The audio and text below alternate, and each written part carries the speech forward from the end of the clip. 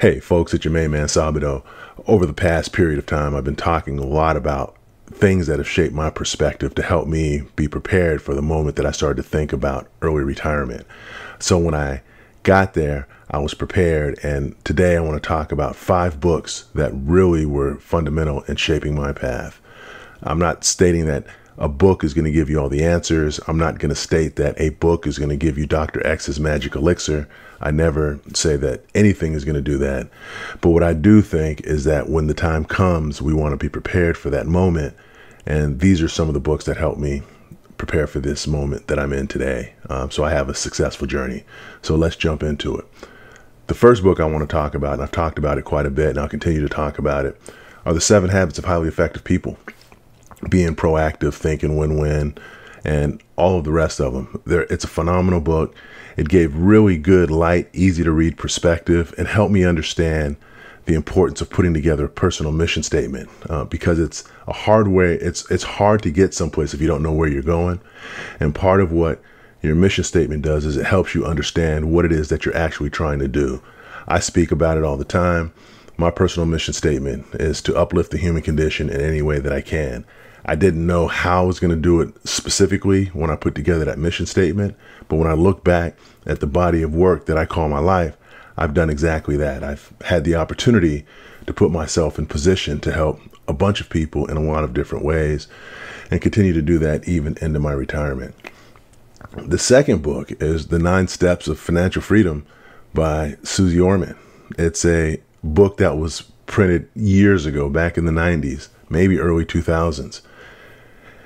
And I'll tell you, that book was fundamental because what it did for me is knowing just the basics of a checking account and a savings account was good, but it wouldn't have been enough to get me to where I am today.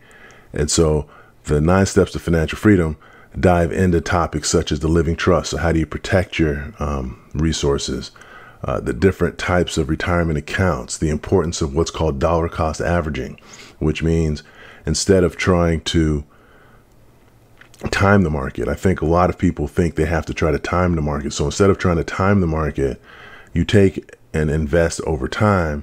And what you find is you get all of the returns. You lose some in the short term, but in the long term, you always come out a lot better. It's a lot less of a risky strategy than, let's say, trying to time the market, because the reality is not many people do that well. Just ask all the day traders that found themselves on the bad side of it in 2008. And then again, when COVID hit. The next book I talk about is How to Win Friends and Influence People by Dale Carnegie. It's a famous book. It's been out there. People talk about how to win friends and influence people.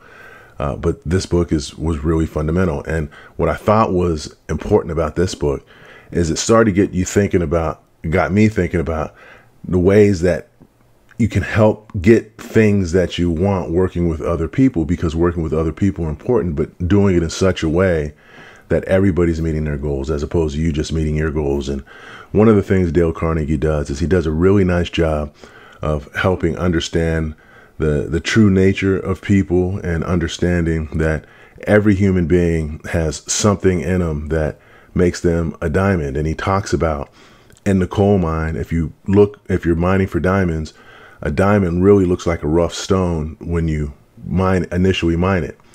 But as you cut it and you shape it and you polish it, it turns into a valuable stone. And people are really the same way. And so if you treat people along those lines, then you find yourself able to get results working with and through people that you wouldn't have been able to get if you were just barking out orders with them, and actually having them feel good about it and meeting their own goals in the process. The next one, The 17 Indisputable Laws of Teamwork by John Maxwell. In this book, I think it's phenomenal because what John Maxwell does is he takes 17 laws and he breaks those up into stories, 17 distinct stories with 17 distinct different themes. And each of those helps drive home the idea of why teamwork is so important. And he talks about it a lot from the standpoint of leadership. But leadership really isn't just about work, but leadership is about how we live our lives, the way that we deal with people, and our approach to how we achieve a goal. And so this book, I think, is phenomenal for people in business. I think for those of you that are looking to retire, because as much as I like to talk about my retirement journey wasn't just mine.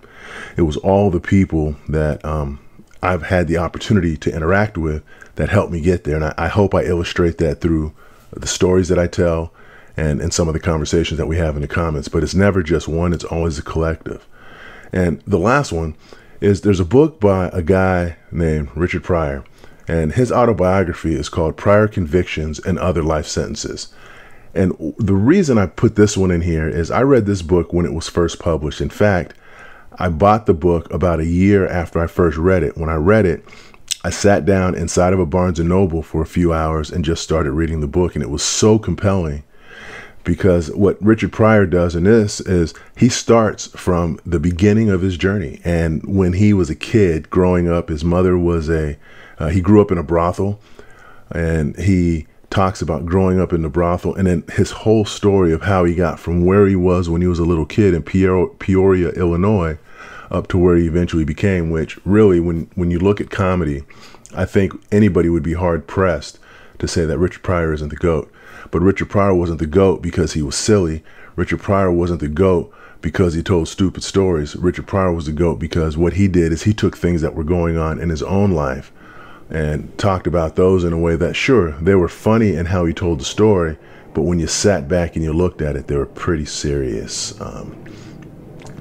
things. So, and helps us understand and shape how he sees the world. And so again, I wanted to keep this one brief and to the point because I know that a lot of you out there are wondering, this is great, I love this content, but I want to have something concrete that I can walk away and do tomorrow. And I think most of us have access to Amazon, and we can go and get an ebook. We could get a book on tape. We can get a regular bound book to read about different perspectives. And I think the path to early retirement is really shaped by the perspectives that we have as opposed to just the actions that we do. So on that note, I'm just going to ask that if you like this comment, you find it helpful or useful in any way, please feel free to subscribe to the channel. And on that note, I will talk to you soon. Have a good rest of your day.